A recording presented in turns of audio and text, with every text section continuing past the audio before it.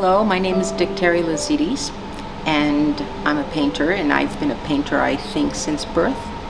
I was born in Greece to a Brazilian mom and Greek father, and we left when I was very young, I think 3.5, and came to New York City.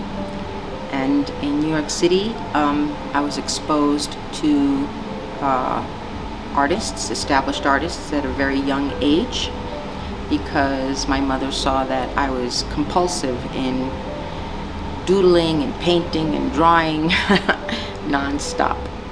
So she figured I was a little budding artist, and she started me in on a lot of after-school programs, and somewhere along the line met the first, I would probably say, professional known artist.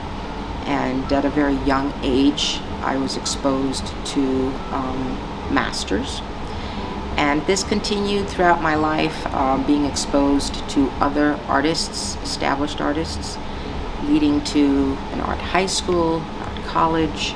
I was very lucky at the time that I was in New York City that I was exposed to a lot of elements of the art world. This also included piano. I started piano at a very young age, I think 4. And again, I was very lucky. I had an intense, wonderful piano teacher, Miss Dechteres Lazidis, and she only took students on for the concert circuit. So she would train youngsters and turn them into concert pianists at whatever age they were ready to come out.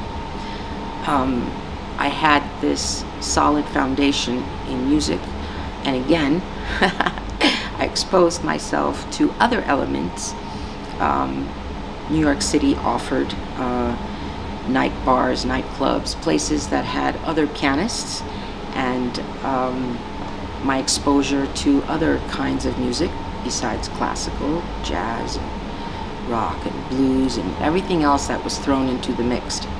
So I had a very colorful exposure to the arts in New York City, and that stayed with me forever.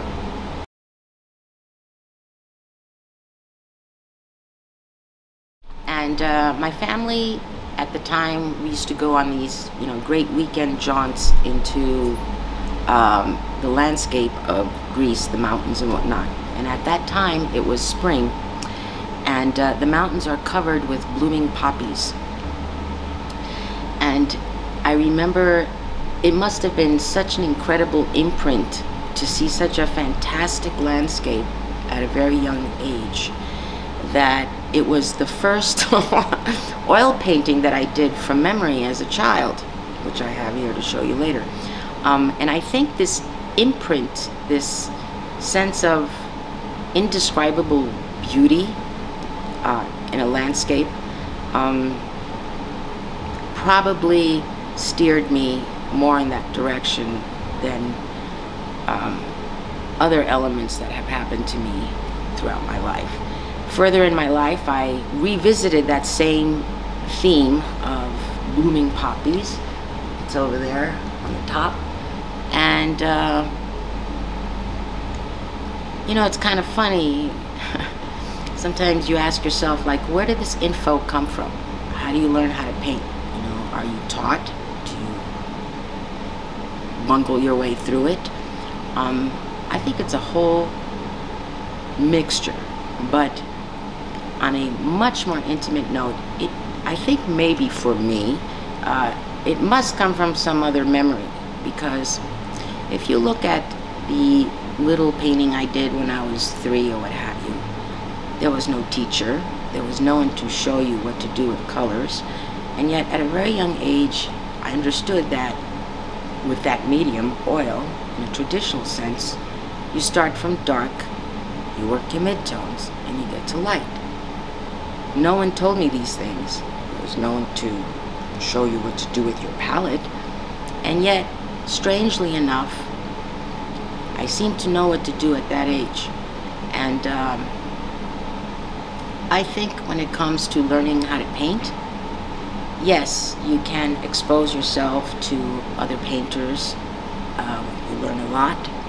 You can have lessons, whatnot, but I think just about with everything else in life, it comes down to practice.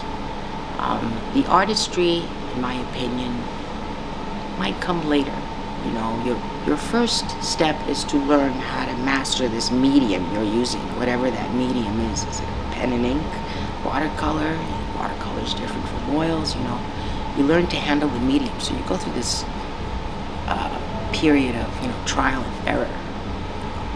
And then with time, the more you use it, you get good at it. Then you get very good at it, and then you have a different pitfall you got to watch out for. And that is not to get too slick. Because if you get too slick, then you start to lose the very essence of, in my opinion, what a painting is about. You're not trying to do an illustration, you're doing a painting. And I'm the kind of painter that pushes paint. That's the painter I am. I push paint. And I think people like me, the thing that drives them to the end to do this painting is an obsession with color. I come from the standpoint that everything you see in a painting, which is an illusion, it's all about color. Composition, form, all of this is color. This was a process that I slowly learned on my own through experience until I actually heard it validated when I was going to these debates in the art world in New York City, and I was listening to these, you know, high caliber artists debating with each other. And I realized, yeah, it wasn't just in my head that there seemed to be some guiding central principle that makes you do what you do. And in my case, that's the obsession of color.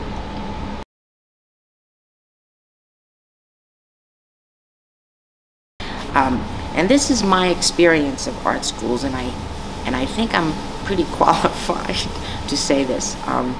Art schools are great if you're learning about art history, if you're learning about the media arts, how to promote yourself, the business end of it. If you want to learn a specific craft, in this case, painting, the best thing to do, honestly, is to visit artists in their studios. Whether that studio is part of the school, whether those studios are somewhere out there in the world. If you're very, very young, don't go alone, go with someone, because you're going to meet a lot of artists, and the art world is a very interesting place. But yes, young or old, the best thing to do, in my opinion, is go directly to the artist studios and see what they're doing and talk to them. That will be the best way to learn, in my opinion, art. You can learn some things, tutorials over the internet. Same thing, you can look at tutorials at piano plays over the internet, but it does not replace an actual person being there and showing you all those ins and outs that you will not get in a 30-second video. Mm-hmm.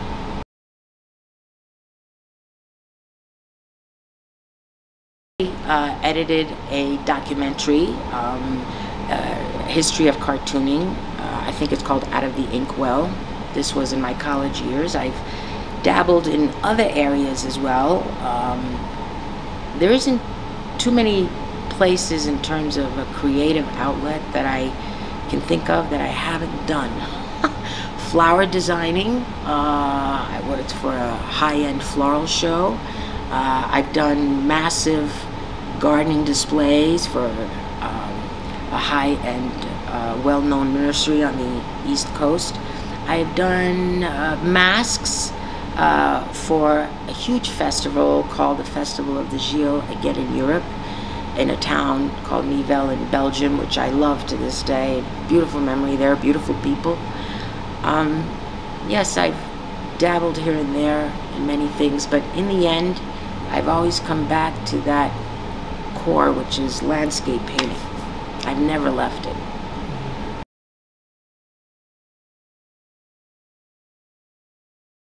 Yeah, well, it comes down to colors. You know, if you look at my artwork, they're from different places that I've been. And, you know, it's an interesting point in time, me being here in Colorado during COVID for a landscape painter, you know, and I'm strapped. I don't have a vehicle yet, you know.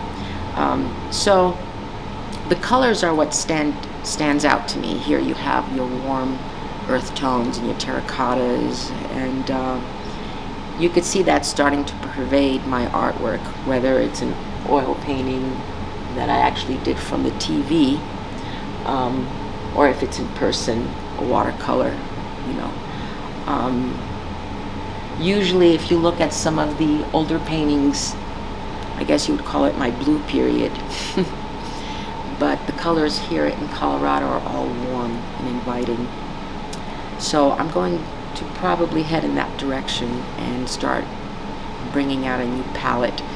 And it's just, I'm just going to continue pouring it out, whether it's acrylic or oils. You know, you have like aspen trees that I've looked at this year in acrylic. So I get to use a lot of flesh tones, you know. Yes, I just need to get myself out there. A lot of nature? Yes. Seems like you paint nature a lot. Yes, I can tell you, sure, I can teach you how to paint from a photograph or whatnot, but it's never going to replace you actually being there and studying what you're looking at in the colors. For example, very quickly, if you're painting from a photograph, most of the time you run into a problem, and that's the shadows. And if you look at the shadows in a photograph, it tends to be this kind of bland, dark, undescribable color. And as a matter of fact, before I had the capability to get myself out into what you might call plein air painting, you can tell the older works in the shadows, I use the color black. And later on in my palette, you'll see I don't have black. It's hard to find black the way I see it in nature. Instead, everything's very light, including the shadows. In nature, you will actually see colors in the shadows. Ah, that's purple. I did not know that, you know. You won't see that in a photograph unless you're doing something to, you know, change that photograph. So, yes, I've been studying landscaping, you know, my eyes staring at colors for so long that to a certain extent I can guess what that shadow and what those midtones are going to be. But again, nothing replaces actually being out there, because again, here you have warm colors and terracottas and whatnot, and that changes the shadows as well.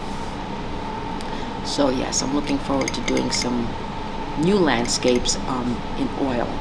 I've been dabbling in all these other mediums, but I like to try my hand.